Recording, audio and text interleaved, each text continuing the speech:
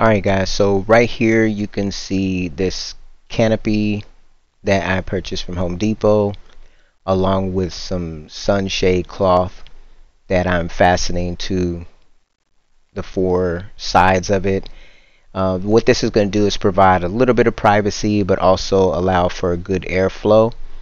I'm going to use this as a small little outdoor workshop for when I want to come outside and work with my tools. Now, I don't know 100% how it's going to work out, but I do like the idea of being able to work outside sometimes. And when you're inside looking out, you can actually see through, as you can see there. So if the kids are outside, I'll be able to see them. But if you're any distance away looking in, you won't be able to see everything perfectly as far as what's going on inside of the little workspace. This small little workspace is, just going to give me a little bit of change of scenery. Maybe being outside will give a little bit of inspiration when I'm working on projects.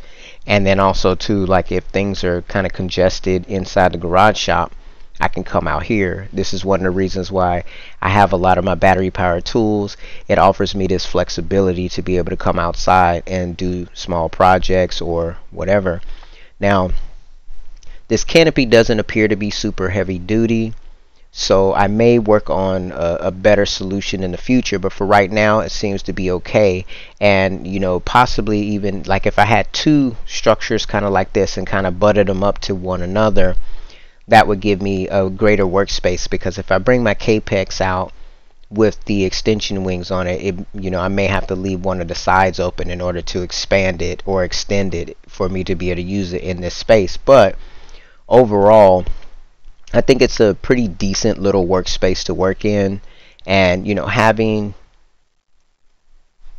basically work surfaces that can actually fold up and collapse and that are portable will, I think work pretty well in this space. I can see myself out here working with, the Festool table saw, the Festool Capex 60, my jigsaw, my drills, my track saws. I can set all that stuff out here in a small little workstation and, build out some projects. And it also can be, a little area to sit, to protect yourself from the sun.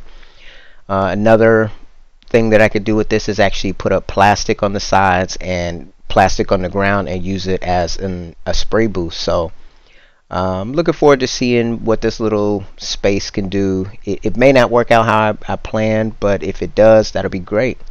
But anyways guys, just a short little video about the outdoor space that I'm trying to set up to work outdoors this summer. Alright guys, thanks for taking time to watch the video. I'll see you in my next one.